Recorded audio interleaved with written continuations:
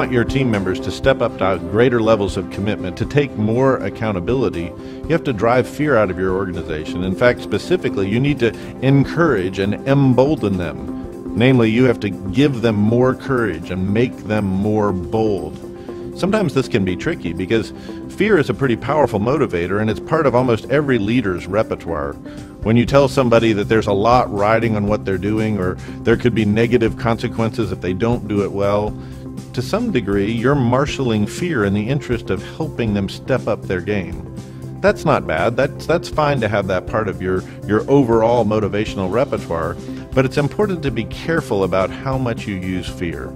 Sometimes the fact that fear can cause an immediate response and can animate people and cause them to step up their game distracts us from the fact that long-term, fear has a debilitating effect on our relationships, and actually it no longer animates people, it shuts them down. So if you're trying to be careful of these things in your own leadership practice, here's 2 things you need to know about fear as a motivator. First of all, long-term, fear is a distancing effect. Fear causes people to actually stay away from the thing that they fear. This makes sense, right? Because you have an aversion to the thing that you fear. I had a dog when I was younger that had a collar on it that would beep when it got close to the boundaries of our property, and it would tell the dog to stay away. In fact, if the dog didn't stay within the boundaries, it would actually deliver a small shock to the dog, and this kept it inside this invisible fence. The only danger of this, or the only problem with this, was that there was some frequency produced by our television set inside the house that caused the same response from the collar. And the dog quickly learned this and stayed away from the TV at all costs. We couldn't figure out why it wouldn't come in the room or why it wouldn't come when we called it. It just tried to avoid the TV at all costs. Similarly, if people are afraid of you, if they recognize that in your leadership part of your motivational strategy is to produce fear, one of the ways they deal with this is to avoid you. Now that's a problem to leaders, because if your people are avoiding you, if they're keeping their distance, you rapidly see your ability to influence them, to direct them, or to call them upward and onward diminished as well. So long term, fear has a distancing effect that you need to be wary of if your goal is to call people to greater levels of accountability and commitment. Secondly, long term, fear is desensitizing. That means that if you're using fear to motivate people, over time it takes more and more of it to cause the same effect. It's desensitizing, and they no longer have the same response to it.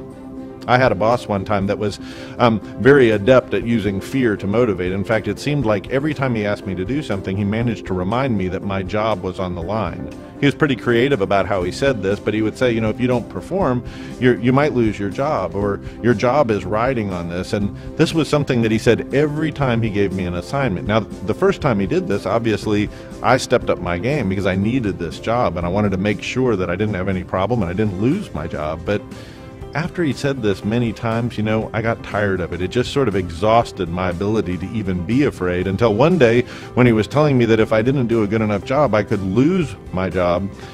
The only emotion I felt was, well, fine, go ahead and take it.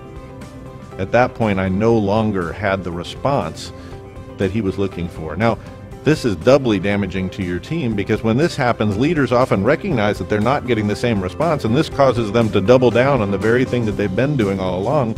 So they try to produce more fear in the interest of eliciting the motivation that they were looking for. You can see how quickly this creates a vicious cycle that can drive your relationship and your organization into the ground, because it creates more and more fear and slowly distances, desensitizes, and shuts the team down. So if you're including fear in your motivational repertoire, be very, very careful, because those things that are useful in the short run might actually damage your team in the long run.